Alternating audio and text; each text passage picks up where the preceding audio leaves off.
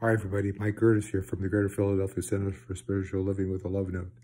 I've had a wonderful day, and Dr. Maxine has had a wonderful day. We've been attending workshops and listening to some dynamic speakers. Some beautiful music that just moves your soul.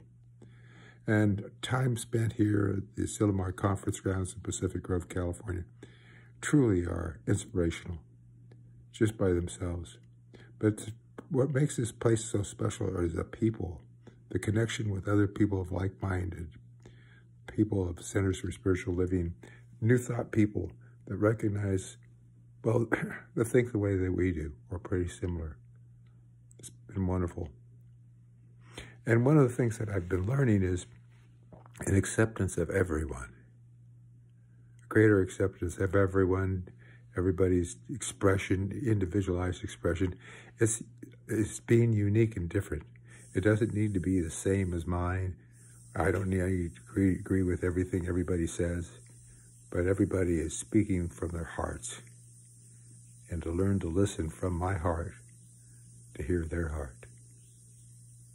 This has been a good experience for me.